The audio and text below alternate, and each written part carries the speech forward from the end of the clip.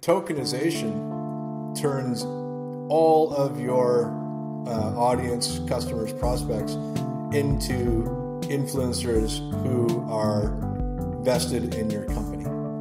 That's why you can see this like hyper success that's happening with some projects that take off in Web3. The point is you can see this hyper growth because there's that network effect where literally every one of your customers is now like a shareholder in some ways, right? Everyone has stock options on the success of your product, of your business. And so it's not just the influencers you work with, it's everyone becomes an influencer or a micro influencer by default, right?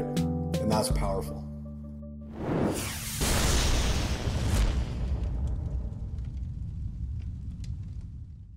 Hello and welcome to the DTC Podcast. I'm Eric Dick, and today we have something a little different for you.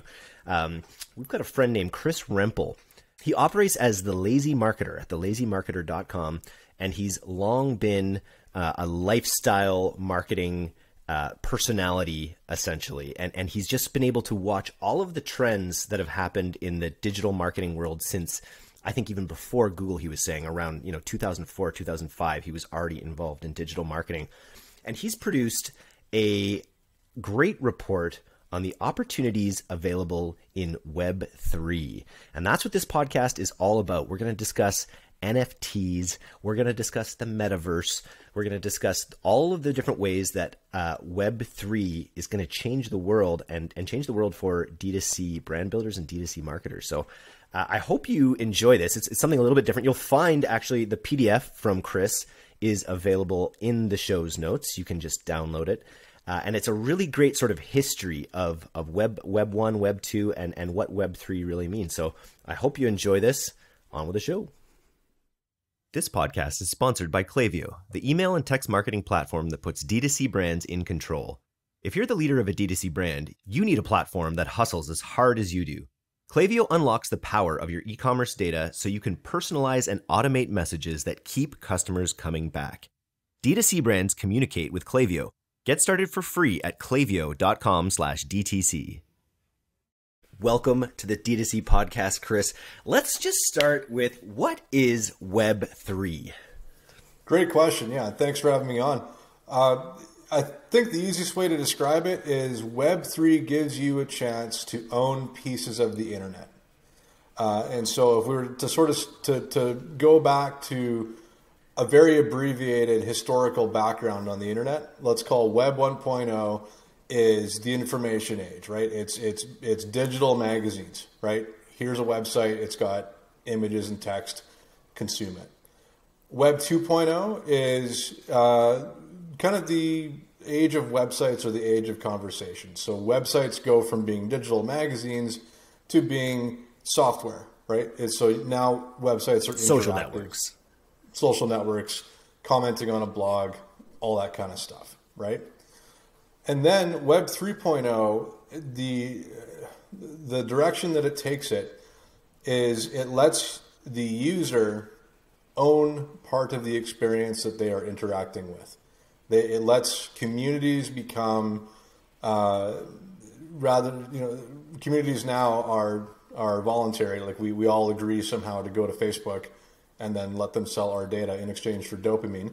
Web3 flips that around, where we get paid to engage with a certain service or app or game or whatever. And so through tokenization, which is kind of the new native structure of the Web3 internet versus websites in Web 1.0 and 2.0, tokenization changes the model on its head. And it lets you do a number of things that we'll get into, but I think fundamentally, at its core, it lets users own the stuff that they're using. That's really interesting. And okay, let's just talk about it as well. Users owning their data, users owning a part of the transaction, is that inherently is going to be on a decentralized system, or is that something that can also be achieved through, like, the way I understand Web3 is that you would have a token or that would go across Facebook. It would go across different kind of social platforms. There wouldn't be this idea of walled gardens as much so I'm trying to get to, like, does it necessitate decentralization for these tokens to work in the way you describe? I think it can be both. And, even in the nascent Web3 space that we have right now with, say, Ethereum and Solana and these other blockchains, there's already kind of interoperability between those. And those offer different levels of centralization and decentralization already, right? So, Ethereum is classically decentralized. Like, you can't call the Ethereum support team, right? It's distributed. Where Solana has more of a team behind it, that kind of thing. When we think about how people use Web3, let's say 6, 12, 18 months from now, and how it can interact with the conventional web. So we're on a DTC podcast. Let's talk about DTC as an example. Let's say that someone in an experience buys a digital item that is in partnership with or is part of a brand that sells conventional DTC stuff, right? So let's just say it's Nike, right? Nike. So let's say you're in an experience, and Nike, by the way, has been pushing into NFTs and stuff pretty hard recently. Yeah. And so let's say you're in an experience and you buy some sort of digital thing that Nike has created, and then one of the benefits that their token or that their NFT offers you is you can go over to Nike.com, which is a Web2 website, Web2 e-commerce store or whatever, and connect your wallet to their shopping cart system, and then your NFT ownership gives you the ability to unlock whatever it is, right? Maybe it's a unique pair of shoes that that NFT is associated with. Maybe it's some other thing, maybe it's something in the metaverse. Right, and so and what we mean by the metaverse, despite Mark Zuckerberg's creepy keynote the other day, it's not 3D Facebook. At least I don't see it that way. The metaverse is the ability to have a persistent avatar, ID, a persistent identity that connects to all of the stuff you've done, all the things you own, all the things you're entitled to, whatever, as you traverse the Web3 internet. So that's websites, apps, games, whatever, even VR stuff, whatever. That is what I think the real metaverse refers to. So going back to the Nike example, right? The difference now with tokenization is that the stuff that you would conventionally just buy, in Web 2.0, or the stuff that you would conventionally own, kind of stops, at the moment. It shows up in your doorstep, you unbox your shoes, you put them on, there you go. Congratulations on the new shoes. In this new world of Web 3, that membership that maybe came along with your shoes is meaningful. It means that when you go and do any number of things that Nike is partnered with, or any other experiences that even Nike, even if their hand isn't in it, someone else could have created an app or a website that rewards Nike owners, for instance, as maybe a marketing move or like a loyalty program or whatever. Essentially, all these options become available. It just means that the things that you do throughout your day, in respect to what you're doing online, those things now become part of a permanent record, and there's a number of options and a number of opportunities that come available as a result of that. So for D2C owners out there thinking about, like you say, the next 12 to 18 months as these things emerge, they should be trying to think of, potentially add-ons to their communities, add-ons to their products that could potentially exist in this digital space as well.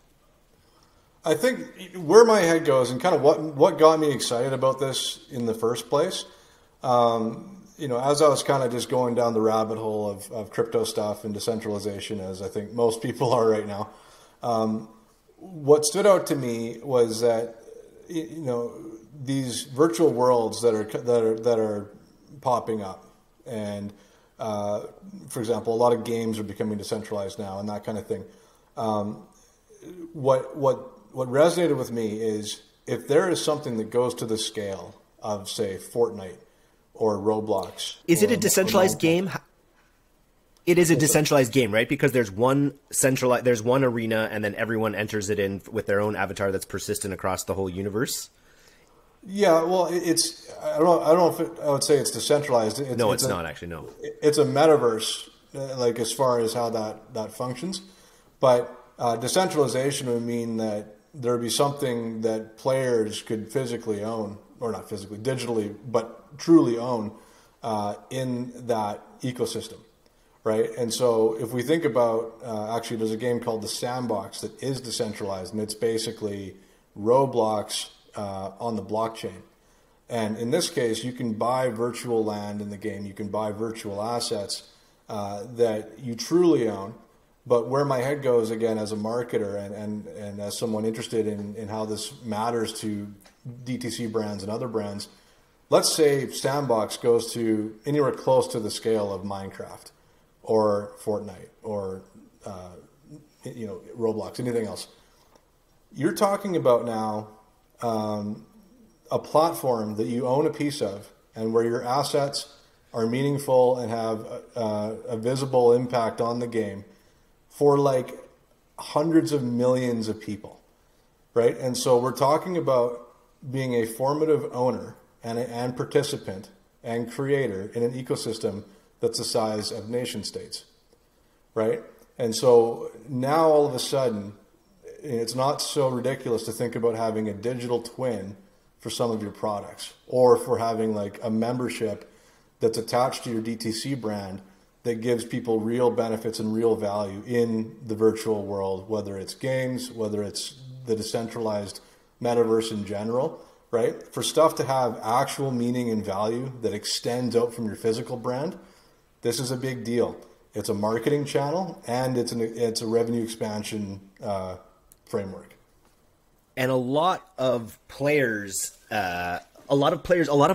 will be done through partnerships, I imagine, with people, as you say, with games that already have, like, so for brands saying, oh, I don't want to have to, create my own metaverse. If you're a laundry detergent company, you're not creating your own metaverse, but you are looking for opportunities to become present in people's, in people's experience. And because you're in a Matrix-like world where all sorts of things are possible, it probably opens up all sorts of interesting ideas for product placements. Infinite ad space when you think about it. Well, that's exactly it. It's interactive ads.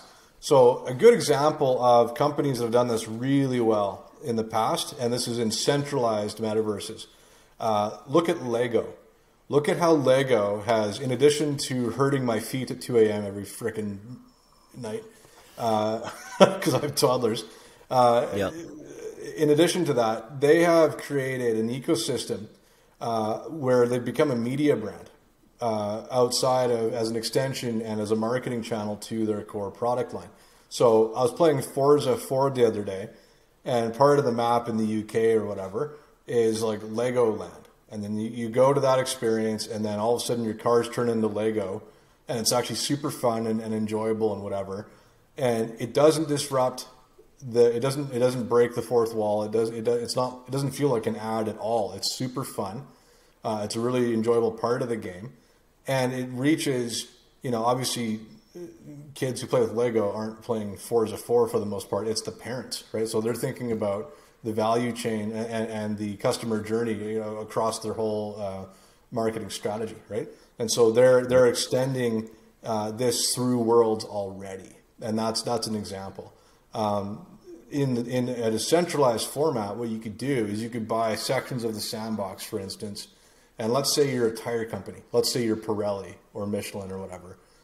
You could make a little ring track or whatever that people could go race their cars. There's actual prizes that they win with in-game currency, which is a token on the Ethereum mainnet. But in order for players to have like the best experience of the fastest cars, they have to upgrade their tires, right?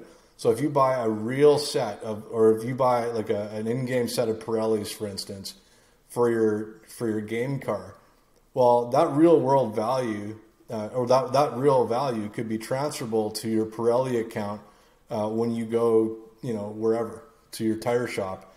You have a credit now from Pirelli to put those tires on your car, right? And so this is where the real and the virtual start to bridge, and the blockchain is what makes this possible. Let's back up a little bit. This is super interesting. So this is a lot of this is from a PDF which you're circulating, which I think we can link on this podcast episode for people that want to check it out. And one of the ideas that I thought was really interesting was when you talked about the .com crash. When you were talking about Web 1.0 was the .com crash, or was that sort of between one? Yeah, same era sort of thing. But you had said that what was built after Web 2.0, that the rise of the social networks, was sort of built on the shoulders of what had failed in Web 1.0. And I'm wondering, like, when we say, okay, we're talking 12 to 18 months, this is when people might be thinking about this, how much of that legwork has been done already in Web 3.0 now? Do we have the infrastructure needed to make this thing take off? I think, we're dealing with such the scale of the internet today is so much more, it's so much bigger for one, but it's just so much more embedded and at such a different scale than it was back in, say, 1998, 1999, leading up to the crash, right? The internet used to be something that you did on like a Wednesday afternoon, right? I'm going to go turn on the internet. Right. Yeah. And like that was the stage. And then like your mom picks up the phone and the connection breaks. It's like, Mom, anyway, that was the old experience. Now, kind of what happened with that crash, like you're saying, there was so much hype around. I think initially it was Netscape Navigator that went public, and that really just set the whole thing off. All of a sudden, Wall Street, their eyes are popping and they're like, oh my God, this is the next big thing. Everyone jumped into it, and the investment dollars piled in. And they built through creative destruction and through just kind of like throwing money at it. They built the real infrastructure that was actually needed for these ideas to come to fruition that physically were not possible while it was in the middle of that mania. Like if we think about pets.com is a great example of someone that like the idea was there. It was a great idea, but it just was too early for people to adopt it. Right. Like e-commerce back then was clunky and like how do you, there was no last mile shipping. There was no warehousing of any meaningful scale. People didn't trust payment processors yet. It was very, very clunky. Another one is like Webvan and we, everyone laughed at it back then. Well, look at Instacart today. It's the same business, right? Yeah. I forget what Netflix's original ancestor was, but they had a similar kind of thing, DVD rentals where they mail it to you, what a bunch of idiots. Well, not really. It was just too early, right? Mm-hmm. So you're right. There's going to be a few waves of creative destruction, I think, as we go through this and as we figure this out. I'm not as worried about the infrastructure or scaling issues. I think Web 2.0 has kind of figured out how to do that. I think it's more about trying to figure out, we're dealing with new physics of how business models can work, and of how micro economies can work.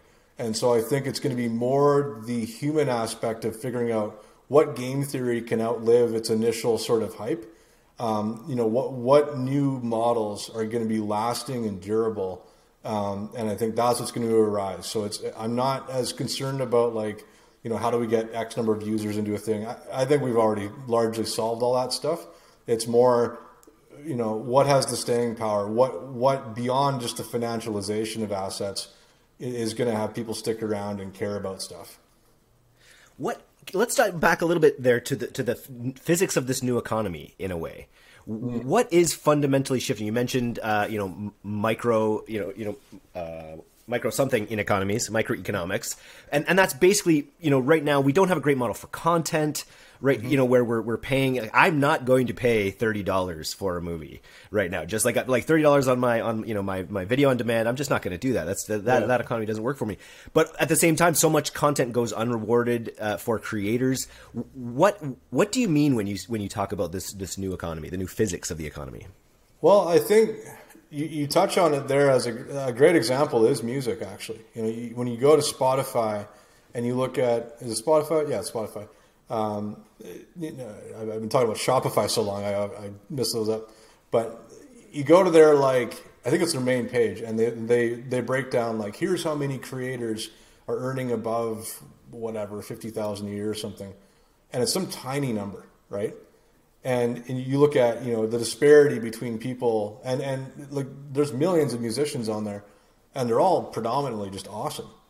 but so few are earning anything that matters, any meaningful amount. And, you know, again, that's the centralization black hole. Like the network wins, and they crank up their user value, and it's just rent extraction at like maximum efficiency, right? And so, you know, the decentralized version of that, and kind of where this new set of physics comes in. There's music networks that are launching right now in decentralized formats where, let's say an artist comes out with a new album. This is kind of how it's changed.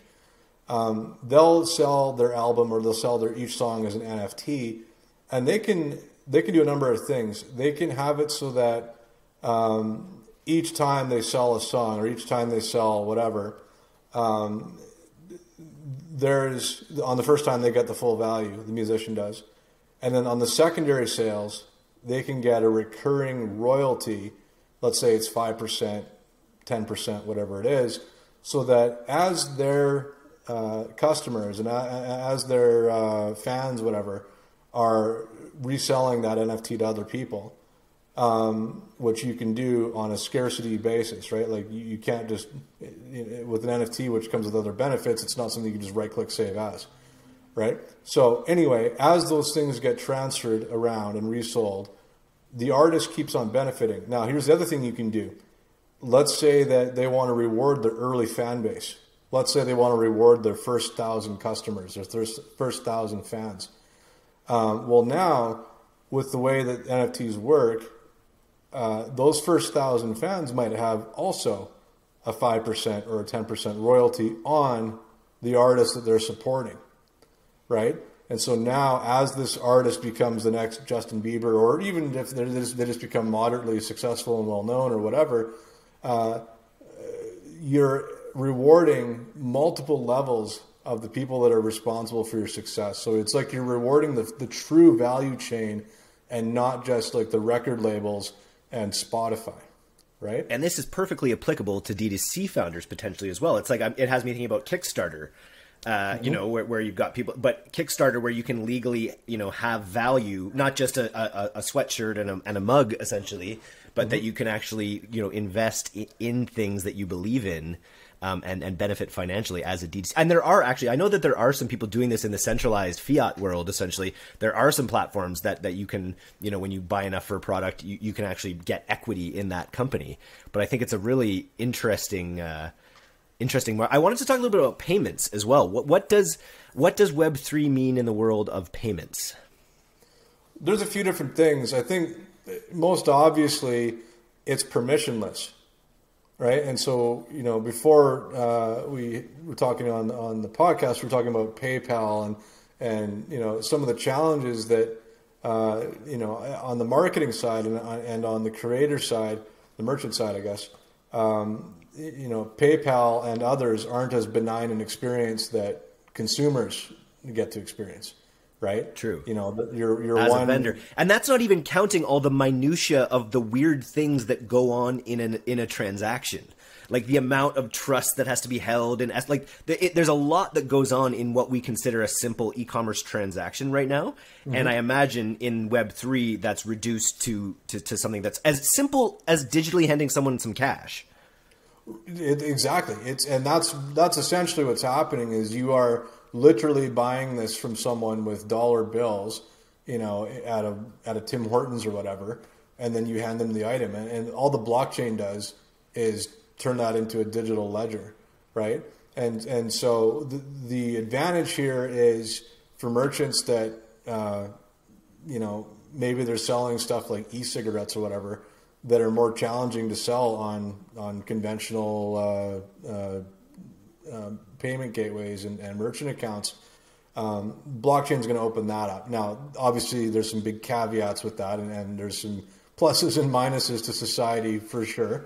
But that comes up most obviously. I think the other one, though, to me is like, I really think in some ways attaching digital, it's called digital twins, but you know, when you're selling your products as a DTC brand, and when someone orders whatever it is and they're also issued an NFT, I think with payments, what becomes really interesting here is you can immediately redeem value from that right after your purchase. You're not waiting for it to arrive. The other part of it, though, is it'll increase the resale value of pretty much everything that has an NFT attached to it, right?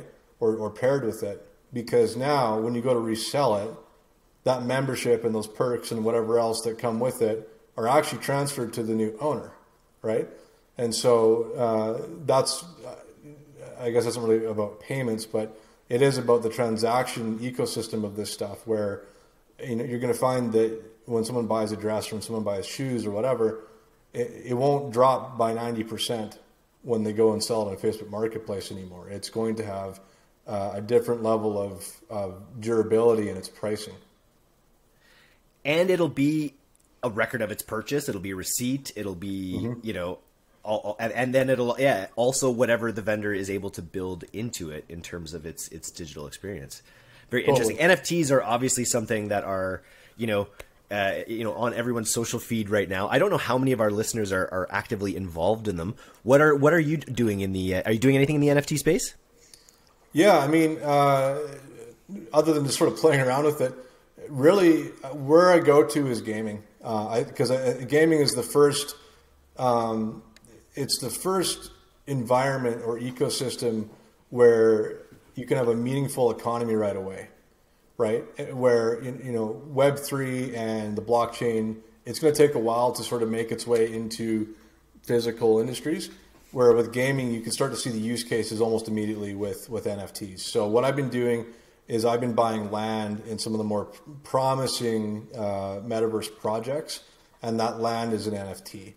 And so that enables a number of different things, but the main thing is just ownership, where in time, if I want to rent out that land or do partnerships with game developers that want to build on the game or whatever, I have that option.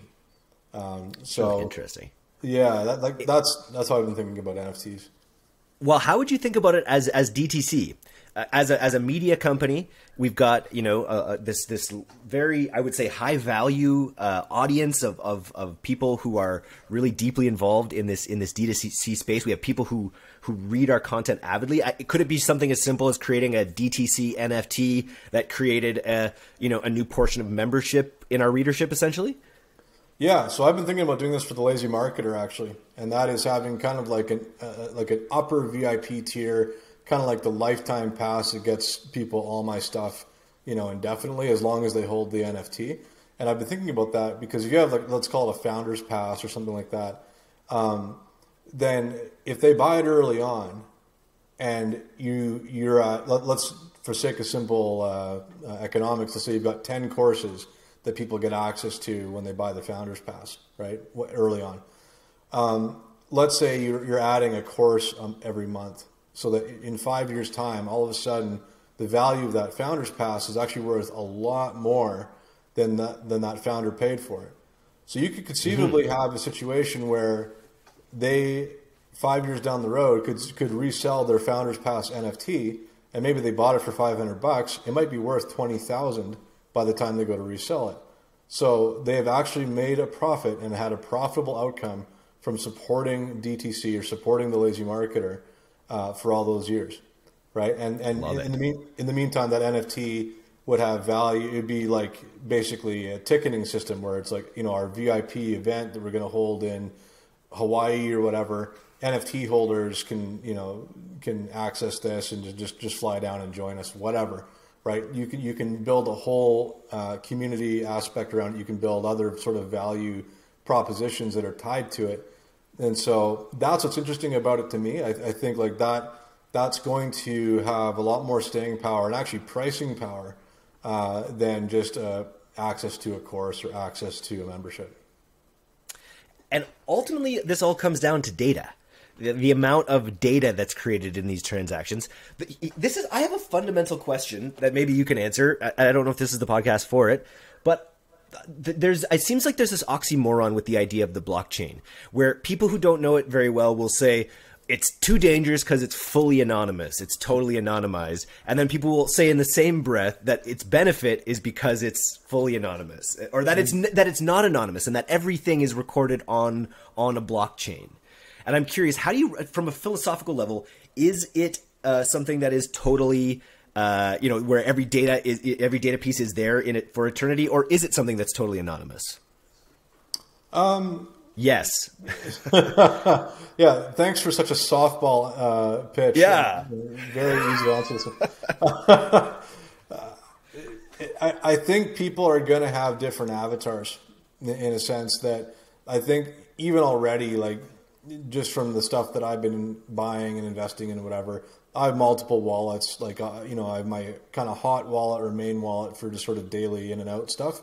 But let's say I buy some NFTs, whatever, that I think are more valuable, I'll put them on a separate wallet that's maybe hardware locked or whatever. And in that sense, you're allowed to have different identities as you interact with anything on the blockchain or the metaverse. And so you're going to have your. But the transaction is there, but it's not tied to you personally. That's the thing, right? So yes, someone could see that you bought some questionable items or whatever at some point, but they don't know who that is until it's connected with a real identity, right?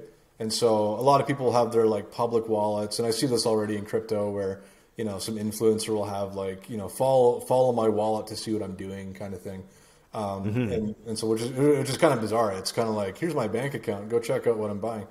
And so crypto founders do that. I've seen TikToks on here's what the wallet of this big crypto founder did this month or whatever. Exactly. So there's a whole ecosystem around that. But in a sense, it's like I hear what you're saying. I do think there's some danger in this over transparency, but also in some ways it gives people the ability to really have a privacy layer to their life that they can control and have custody of, right? So if you're going to use some anonymous wallets to do stuff that you'd rather not do, maybe in the future, maybe it's your medical stuff, right? Maybe you have a separate blockchain kind of identity that does your medical stuff, pharmaceutical stuff, whatever. You don't want that in your public chain, right?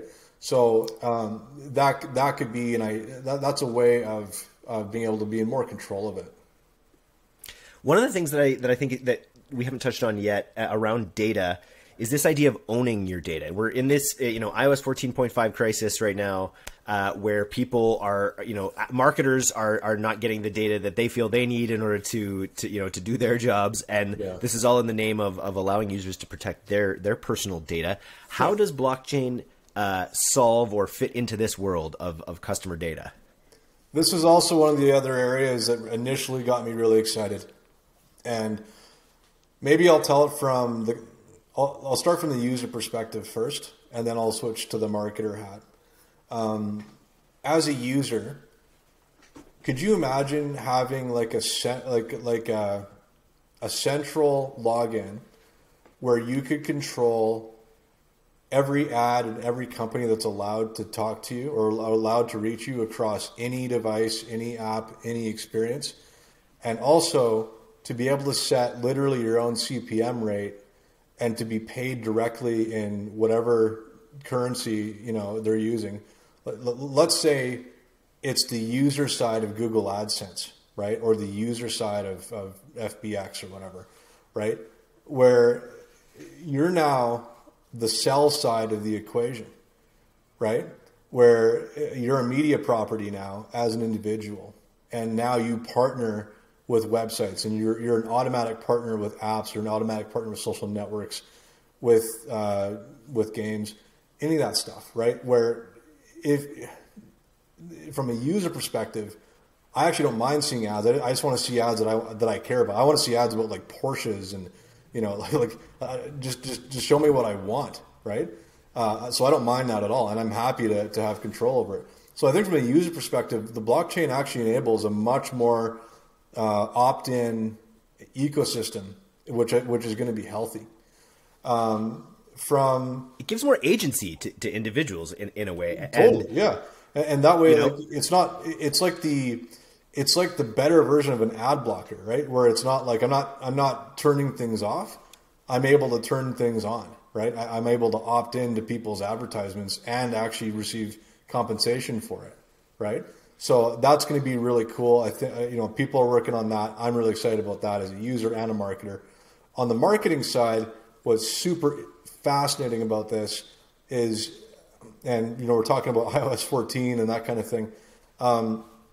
This sort of pulls the rug on these centralized storehouses of gateway access to the internet, right? Where, let's say I'm on Twitter, right? The decentralized Twitter, and let's say I'm a political figure, maybe a very prominent one, and I have hundreds of millions of followers. Well, even if Twitter shuts me down, all those followers are associated with my ID on the blockchain. And so now that becomes instantly transferable to whatever decentralized YouTube is, or whatever decentralized Facebook is, or whatever. So if you're built on the blockchain and you're building your audience on a chain versus someone's internal database that you don't own, now all of a sudden your audiences become portable. It's like, let's say your MailChimp account gets shut down. They're like, we don't like you, Chris. You have to go. It's like, well, that's kind of annoying, but okay, hit the export button and then just go to ActiveCampaign, right? That's kind of what this is like now with our deeper sort of social audiences and natural influence. I can see it. It's the same. Like if you have a portfolio, or if you have a profile of what ads you're willing to, be monetized by, or what data you're willing to give out, you port that across platforms, and then the money that would maybe go to Facebook in that instance, sorry, Facebook, if you're listening, in this case would go to the user, or there'd be more revenue split where maybe there'd be some rent paid to whatever platform was being enjoyed by that avatar at that time, but the revenue split would then actually go to the user in the form of product credit or some other kind of metaverse credit potentially down the road. Exactly. Very interesting. So, I mean, it's a bit hand wavy right now, but this is stuff that is being developed as we speak, right? Even Brave browser, like their BAT token and stuff, like this is being built. I think about the creator economy, right? Like the way the creator economy is totally flourishing, and it's become absolutely essential in the world of D2C. Mm-hmm. Like all of this idea of owning experiences and owning the impact that their ads are really having, and that they're like it would be a way to do influencer, a pretty airtight way to do influencer tracking as well. If you're able to, as an influencer, actually gain stock in a company that you're promoting through this system. Well, and that's just it. And you're right. You talk about attribution, right? Now it's on the blockchain. You can see exactly where this came from, or whatever what the whole discovery chain is, right? And so it kind of solves that issue as well. The thing about it though that's so powerful, and this is kind of the other part of Web3 that's exciting, is tokenization turns all of your audience, customers, prospects into influencers who are vested in your company, right? And so that's why you can see this like hyper success that's happening with some projects that take off in Web3. In gaming, for example, Axie Infinity earlier this year was like this obscure, stupid. I'm not a fan of the game. Whatever, people like it. That's great, but it's like this monster fighting Pikachu game. I don't know.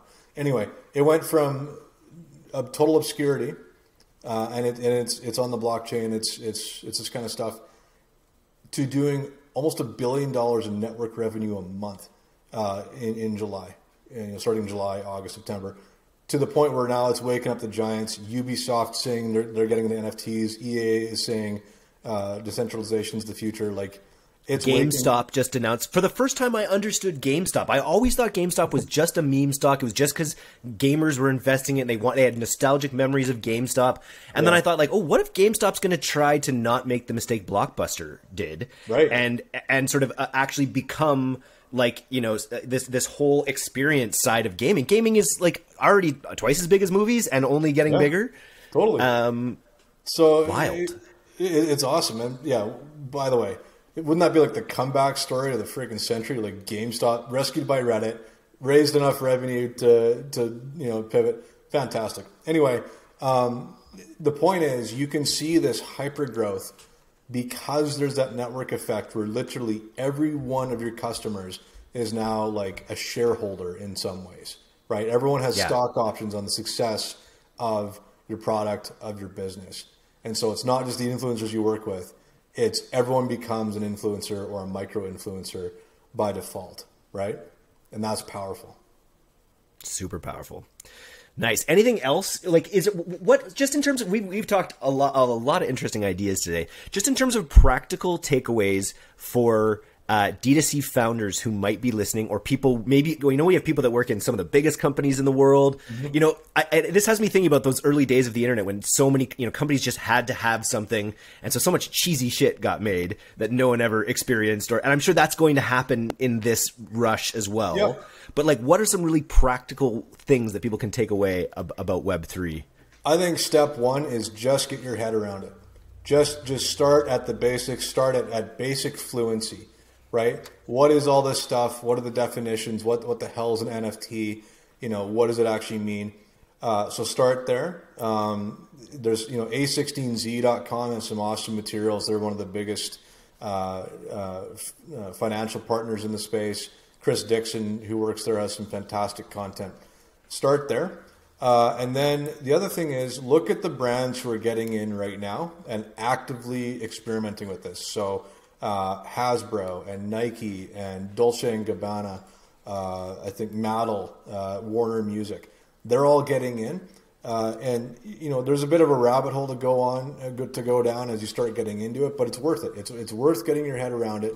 It's worth understanding what people are doing. You know, specifically for D2C, look at platforms like Wax, that has an in real life, like IRL, NFT, product, platform where you can create digital twins of your stuff. Go look at how other brands are doing this and kind of what the use case is. I promise you won't regret it. Even if you have no plans to integrate this stuff or whatever, just being able to understand what's actually happening and what the opportunity really is. Just start there. What year would you say we're in right now in terms of, like, to people who contextualized their time with the internet? What year would you say we are in terms of Web3? Yeah, great question. I don't think we're in the Napster stage anymore. I think we've gone beyond Napster stage. To me, it's like MySpace. That's where we're at. I think this is kind of like, you know, in internet timeline, I think people are getting that this is interesting and they're also seeing the scale of it. Remember, MySpace by 2003 was at about 120 million users.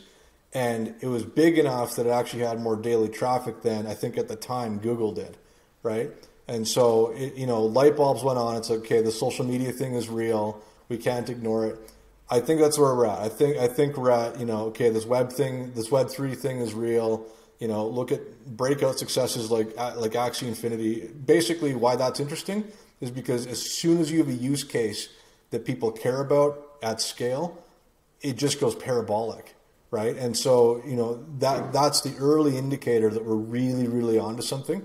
And so you can't ignore it. So I think we're at MySpace kind of 2002, 2003 era. That's where we are. Remember, Facebook. But we haven't had a killer app yet. Would you say we haven't had? Are there killer apps in Web3 already? Is Bitcoin a killer? I don't know if it has wide enough adoption or if it's user friendly enough to be considered a killer app. Exactly, and so you're right. It's clunky. It's confusing. It's terrifying. If you lose that thing, if you don't memorize 16 words, you're gonna lose. A hacker's gonna take it. Yeah, and it's like, regulators are trying to figure it out.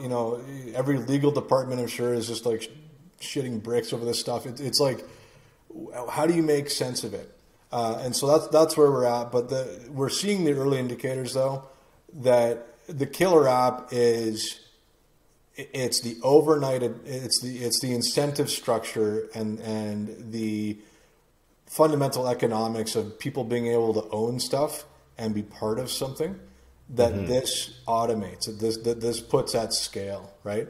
And as soon as you do have your killer app, it's game over for anything else.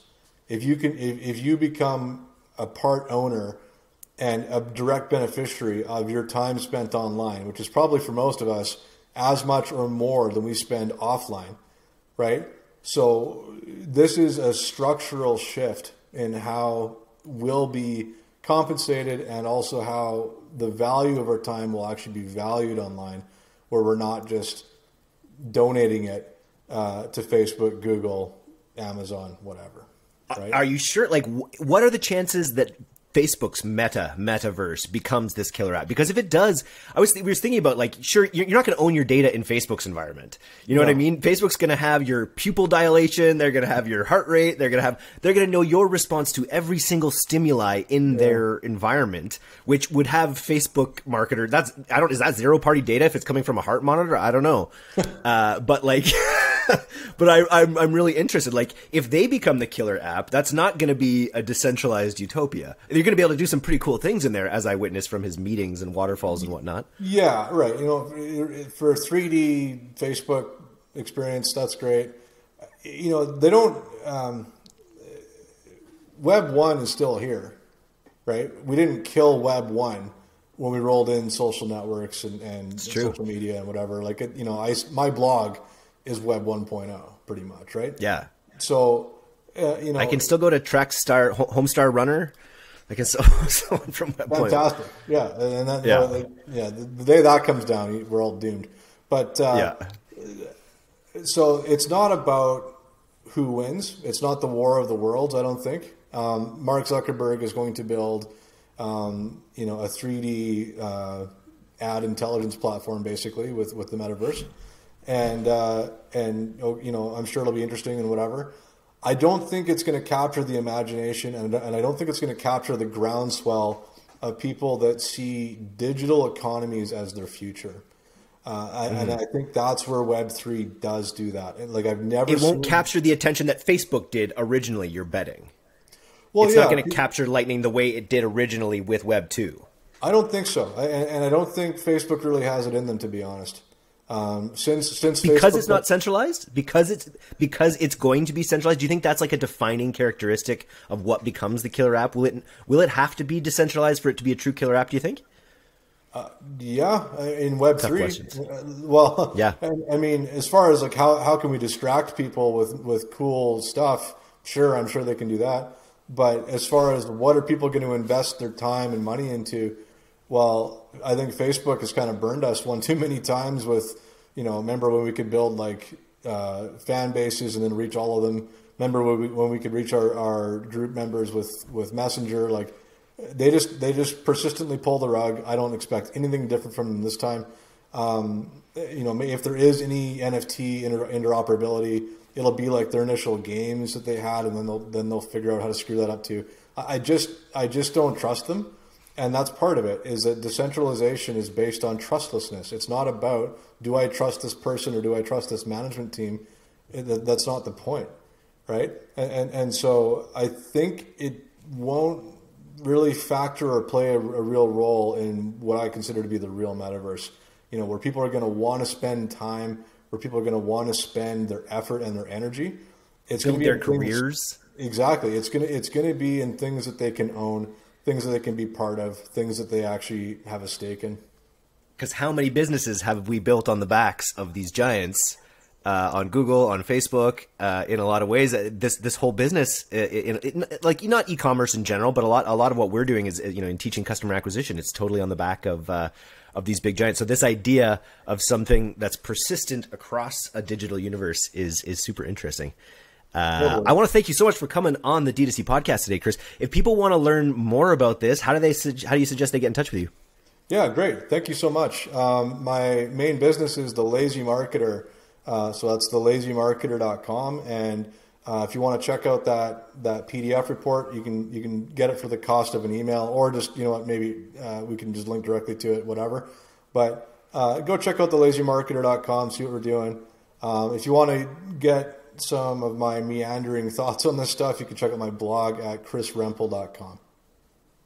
Nice. I bet there's a lot of brands out there that are just, interested in this stuff. And I think hopefully this gives us a bit of a primer, gives everyone a bit of a primer on the incredible opportunity. Like we're it's hard for me to conceive of the fact that we're in the middle of this like massive D2C opportunity, which is in itself a sort of democratization of commerce in some ways, lowering the barriers to entry. But as we're building this, there's this whole other ecosystem emerging that has, 10x, 100x kind of possibilities.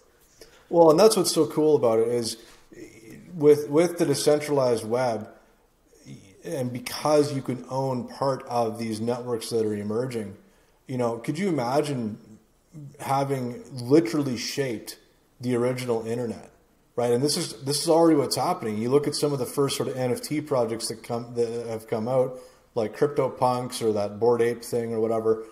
Well, these are becoming durable brands that are persisting through different mediums, right? And now there's someone who's making like a comic book series about a Bored Ape that they have, and I think they landed like movie rights. Like this is really, really interesting stuff that's culturally, it has cultural staying power as the web evolves, right? And so Twitter, for example, now you can link your NFTs and verifiably display things that you own through Twitter. That's interesting. Reddit's doing the same thing. So, again, we'll see this interoperability happen. And it for brands that are listening to this, contemplating it, could you imagine playing a formative role in your space where your products or your brand or things that you've done have a durable and lasting impact, where it becomes like a building block on how the whole thing runs for the next several decades? I mean, you can't even, how do you even value that, right? So yeah, it's worth looking at. Very cool. Well, I hope everyone takes a look. Thanks again, Chris. Have a great weekend here on the rainy West Coast. Absolutely. You too, Eric. Thanks so much.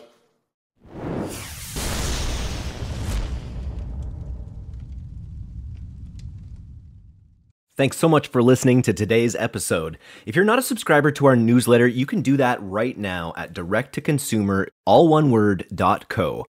I'm Eric Dick, and this has been the D2C Podcast. We'll see you next time.